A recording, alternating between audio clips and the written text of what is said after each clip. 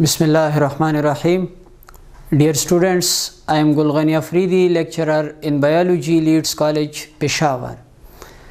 आज जो टॉपिक हम डिस्कस करने जा रहे हैं वो है Chemiosmotic ATP synthesis.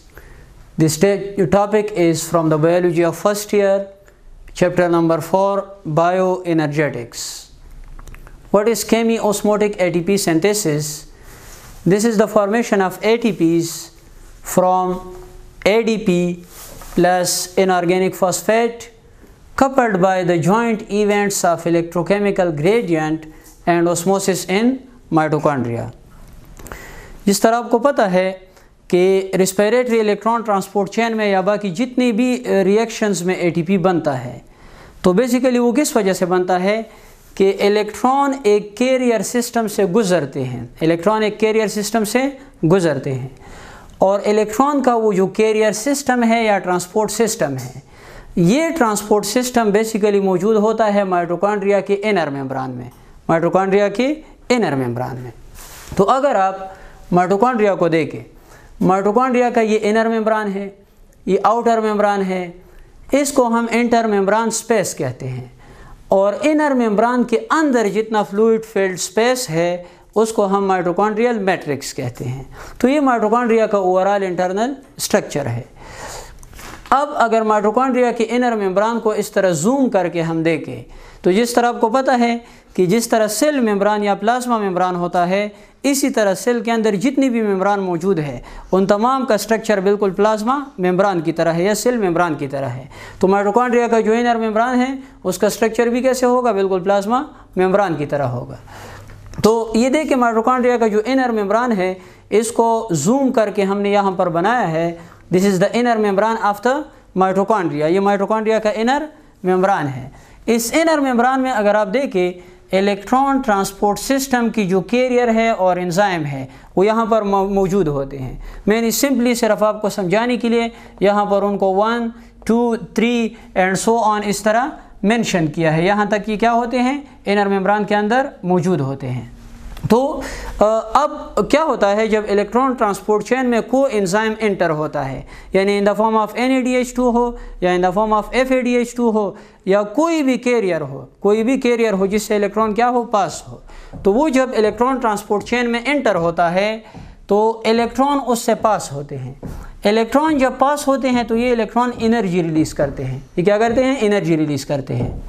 अब ये जो इलेक्ट्रॉन कैरी ऑन होते वक्त एनर्जी रिलीज़ करते हैं, ये एनर्जी इस इनर मैट्रिक्स पे, माइटोकॉन्ड्रियल मैट्रिक्स पे मौजूद जितना हाइड्रोजन आयन होता है उस हाइड्रोजन आयन को हाइड्रोजन पंप के ज़रिए एक्टिवली ट्रांसपोर्ट करता है into the inter membrane space of the mitochondria.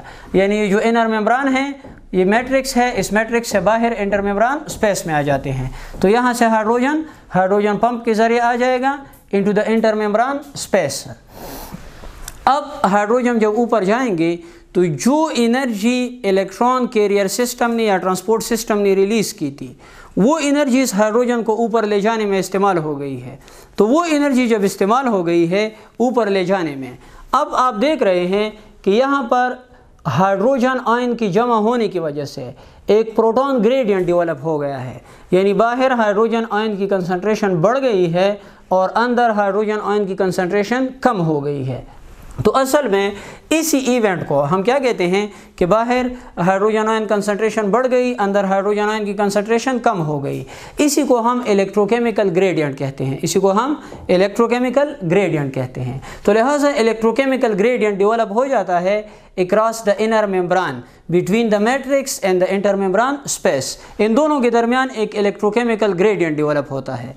तो अब ये जो ग्रेडियंट डेवलप हो जाए, आपको पता है कि अब अक्रॉस द ग्रेडियंट ये जो हाइड्रोजन आयन है ये खुद ब खुद क्या करेंगे, इनर मेम्ब्रान को पास करके अंदर आएंगे, क्योंकि आपको पता है कि हर चीज़ हायर कंसंट्रेशन से लोअर कंसंट्रेशन की तरफ खुद ब खुद आती है by the process of diffusion, या जिसको आप ऑस्मोसिस भी कह सकते हैं। तो लिहाजा अब ये जो हाइड्रोजन जिस पर एनर्जी यूज़ होकर इसको पंप आउट कर दिया गया है into the inter membrane space, ये सारे के सारे क्या होंगे, वापस आएंगे इनटू द माइटोकॉन्ड्रियल मैट्रिक्स, क्योंकि इनका कंसंट्रेशन वहाँ पर बढ़ गया है। اب بات یہ ہے کہ یہ اندر آتے کس طرح ہے. جو مائٹوکانڈریا کا انر ممبران ہے بیسیکلی وہ انر ممبران اس ہائیڈروجن کے لیے زیادہ پرمیبل نہیں ہے، یعنی اس میں سیلف پرمیبلٹی زیادہ نہیں ہے کہ اس کے ذریعے خود بخود آ سکے.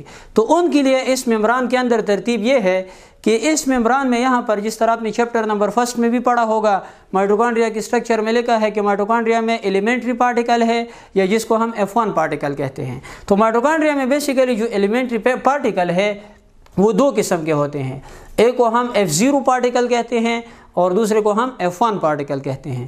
ان دونوں کو آپ ایلیمنٹری پارٹیکل کہہ سکتے ہو. اور ایلیمنٹری پارٹیکل کے ساتھ ساتھ ایک سمپل نام جس طرح آپ کے بایو انرجیٹکس چیپٹر میں منشن ہوا ہے، ان دونوں کو ہم ATP سنتھیز کمپلیکس بھی کہتے ہیں، ATP سنتھیز کمپلیکس.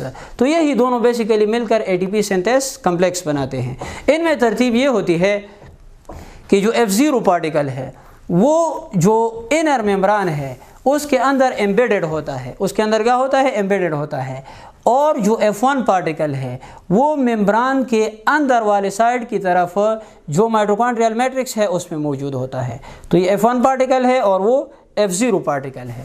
اب جو ہائیڈروجن آئن اندر آتے ہیں وہ اس ATP سنتھیز کمپلیکس کے ذریعے اندر آتے ہیں. کس طرح آتے ہیں؟ دیکھیں یہاں پر میں نے ایک دوسرا ATP سنتھیز کمپلیکس بنایا ہے.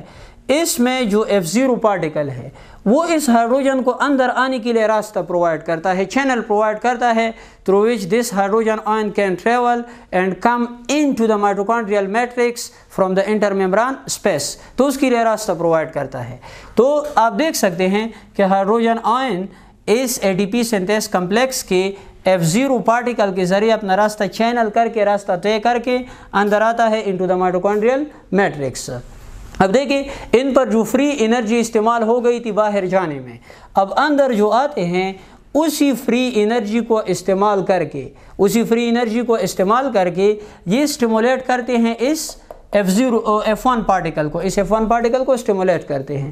F1 پارٹیکل میں ATP کی سنتھیسس کے لیے ریئیکشن سینٹر ہوتا ہے، یا آپ کہہ سکتے ہیں کہ ریئیکشن سائٹ ہوتا ہے، یا سمپلی کہہ سکتے ہیں کہ ایکٹیو سائٹ ہوتا ہے. اس میں کیا ہوتا ہے؟